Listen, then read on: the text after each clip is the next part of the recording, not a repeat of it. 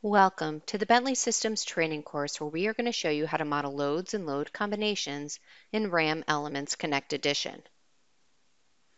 In the first part of this video, we're going to be focusing on modeling distributed member loads in RAM Elements. Now, member loads can have a variety of different configurations and directions to suit your project needs. We are now going to return our attention to our sample model. In the Load Conditions pop-up menu and the status bar at the bottom of your screen, you're first going to select your load case for which your uniform member load is going to be applicable. For this case, we're going to select the live load case. Next, we're going to navigate to the appropriate area in the data panel. To do that, we're going to select the Members tab, followed by the Loads on Members icon. Now for this particular video, we're going to be starting by focusing on distributed forces and members. We're going to notice down here that there are several different member forces we have to choose from, and we're going to select the first icon for distributed loads. When we select this icon, we're going to notice that the active spreadsheet tools are going to become available to assist us in modeling our loads. We are now ready to start modeling our distributed loads. To do that, I'm going to select the member I want to apply the load to. Now for this model, I'm going to apply these loads to all of the beams at the first floor level. I'm going to select one of the beams and then go up to my selection tools in the spreadsheet tab of the ribbon and select the by description icon. All of the floor beams in this model have already been assigned a common description, which will assist in your selection process. Once I do this, I'm going to go to my active spreadsheet tools and click on the icon for the towards -y direction. This will be the tool you're going to use to model just a simple uniform distributed load. Now if you selected this tool and decide you want to select a different configuration, you can still do that by selecting from the different load types in the pull-down menu. For this model, we're going to select the direction to be in the global -y direction, which will be a downward acting force. You can also specify your loads according to the local axis system on members. Next, we're going to enter our load magnitude of 0.05 kips per foot. Now, since I've already specified this as being in the -y direction, a negative sign on this load will not be required. Once we're done, we'll go ahead and click the OK button, and we can see that we've now modeled a distributed live load for all of the floor members. Let's now repeat this process for the roof members. Here, I'm going to start by selecting my active load condition, which for this exercise will be snow load. And then I'm going to select my roof members. Again, I can start by selecting one, and then using the by description icon to select the rest.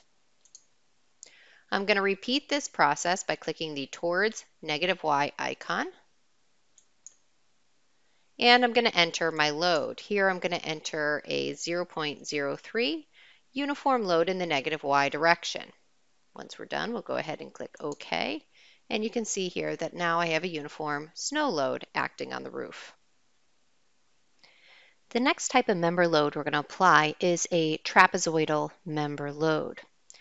Now, trapezoidal loads can be specified using the local axis of the member and the starting and ending nodes of the members.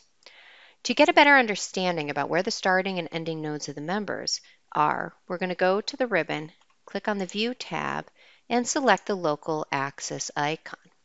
What you're going to notice is that the local 1 axis for all of the roof joints is currently pointing in the positive global Z axis direction. The local 1 axis is created from the starting node to the ending node for each member. In this exercise, we're going to assume that there is a parapet at the edge of the roof on each side of the structure. To facilitate the process for modeling the trapezoidal snow drifting load, we're going to modify the direction of the local 1 axis for the joists at the south side of the structure. So the first thing we're going to do is we're going to go ahead and hold down the Shift key and select those joists.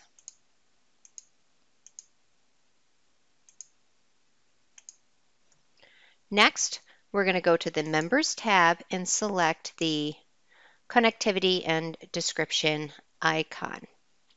When this icon is selected, we're going to notice that our active spreadsheet tools are going to become available, and we do have a tool to switch or invert your member direction. We'll go ahead and select that tool, and now what we're going to notice is that the direction of the local 1 axis is now pointing to the negative global z-axis direction. This is just one example for where you might want to use that tool in order to facilitate your modeling for a next step. Now at this point, we're ready to select the roof members. So we'll use our by description icon to select the rest of them. We're going to ensure that our active load condition is still set to snow load. And then we're going to go to the Members tab, followed by the Loads on Members icon. We're still working on distributed loads, so this first icon should still be selected. Once we've followed all of those steps, we're going to go up to our active spreadsheet tools, and we're going to select the Add a Partial Distributed Load icon. Here you can enter it according to the global axis system. We're going to enter ours according to the negative y global axis. For here, we need to specify an initial value of load of 0.03 kips per foot, and a final load magnitude for this one we're going to enter as 0 kips per foot.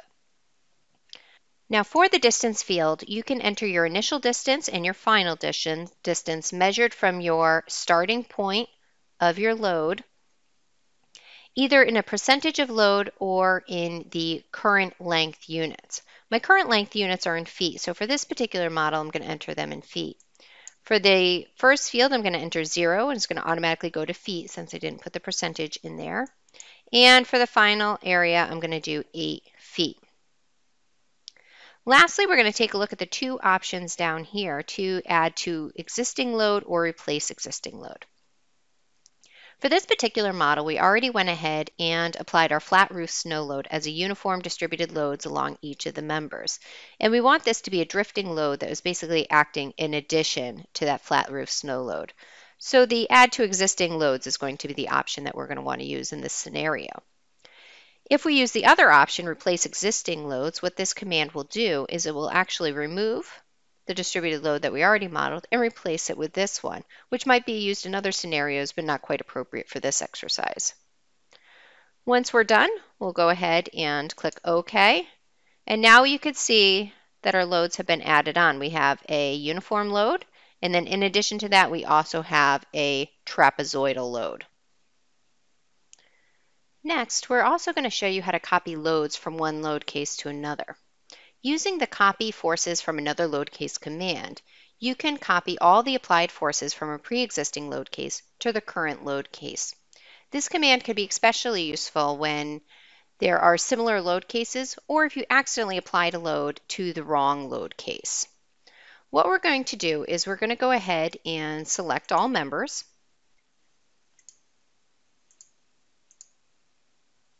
Then we're going to go down to our Load Conditions pop-up menu and select the dead load case. Here what we're going to do now is we're going to go to the Home tab of the ribbon and we're going to find our Load Condition tools. Within here, we're going to find this last tool to copy forces from another load case. Let's go ahead and click on this tool, and what we're going to do is we're going to copy all of our live loads over to the dead load case. Once we select our copy load condition, we'll go ahead and click OK. Now you can see that the forces that we created on the live load cases all have been copied over to the dead load case. Now once they've been copied over, you can also choose to modify their loads. So what we're going to do is we're going to select these loads, select all of the members by description, and then if we go to our Members tab, followed by our Loads on Members icon, and then we're going to choose our distributed loads.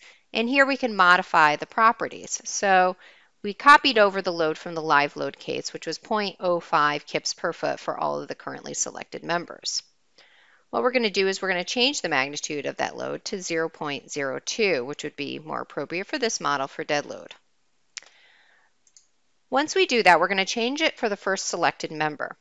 Then we're going to go up to the Spreadsheet tab of the ribbon, And what we're going to find is this copy row at cursor location.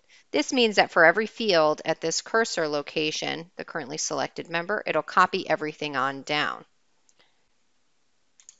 So we'll go ahead and click on that. Now you can see that the loads have been updated to 0.02. So this could speed up your modeling process if you have loads for multiple different load cases and to get it in your model a little bit quicker. In the next part in this video, we're going to show you how to model concentrated member loads in RAM elements. When you are ready to model a concentrated member load, you're first going to start by selecting the current load condition that you want to model your loads according to. For this exercise, we're going to choose the live load group. The next thing we're going to do is we're going to go to the appropriate location in the data panel. So here we're going to select the Members tab, followed by the Loads on Members icon. Within the Loads on Members categories, we have several different categories we can choose from. And for this model, we're going to select the Concentrated Loads item. After this is selected, then we're going to select the members we want to model the loads on. I'm going to go ahead and select one of the floor members, and then select them all by using the By Description icon within the selection tools. Once I do that, I'm going to go up to the Active Spreadsheet tools available in the Spreadsheet tab of the ribbon and click on the Create icon. Here you can see I can create a load either from the distance from one end of the member, again referencing the starting end of the member, or a percentage of the distance. Let's go ahead and enter our load according to the global axis -y direction. I'm going to enter a magnitude of load of 1 kip, and I'm going to enter it from 5 feet from one end. Again, I'm going to choose the option to add to existing loads, and then we're going to go ahead and click OK. Now again, this type of load would be very important to understand which is the starting end and which is the ending end of your member. In addition to distributed forces and point forces on members, we can also add several different other options by selecting these different icons available in the data panel. You can see here we can also model temperature loads. We can model pressures to be applied on the top flanges of members, and we can also add axial loads to members.